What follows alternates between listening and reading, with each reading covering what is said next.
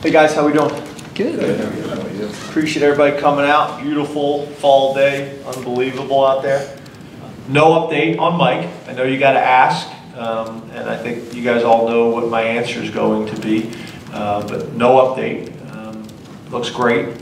How has your defensive speed changed over the past 2 to 3 years? Could you start over? I'm having a hard time hearing today. It seems light to me. Hi, Jay. Hey Joe, how are you?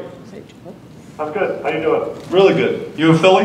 I'm in Philly, yes. How's the weather? Sunny right now. It's beautiful here. It's beautiful here, Joe. Why am I stuck inside working? Yes.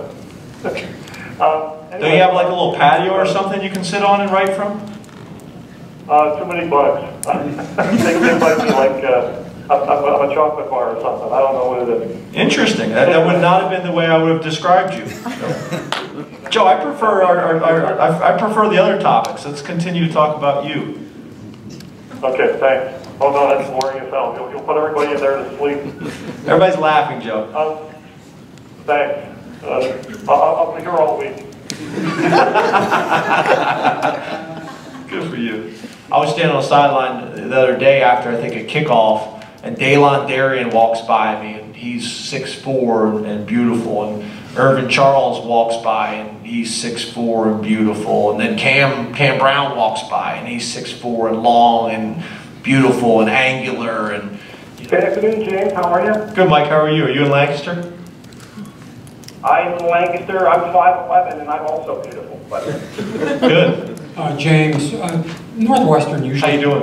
Fine, thank you. And yourself? Really, you know, the whole conversation last year was about being a second half team and being better in the first half.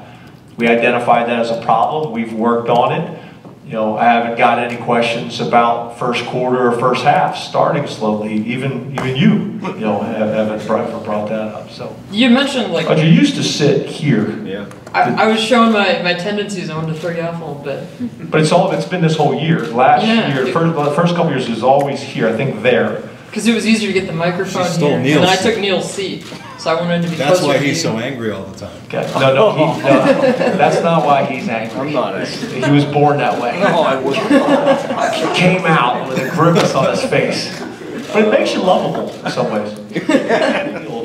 Except when we get a little creative and decide to put 2 on. But then when we decide to put 2 on, then you guys ask me how come we don't always put 2 on, and how come we didn't have 2 on this week, and you know, who do you want, Audrey, who do you want us to take off? You want us to take Saquon Barkley off the field?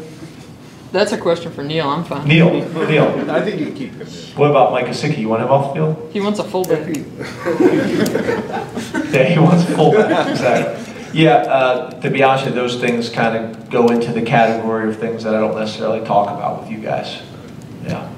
So you can figure that one out on your own. Everyone asks you how you are, and I want one of these times at the end you're just like, I'm actually having an awful day. I never have an awful day. And I don't believe in saying that you have, like when you say I'm all right, if you say you're all right, that's exactly how your day is going to go. So I goes against everything I believe in. So I will never say that. 20 years from now when we do this, I'll never say that.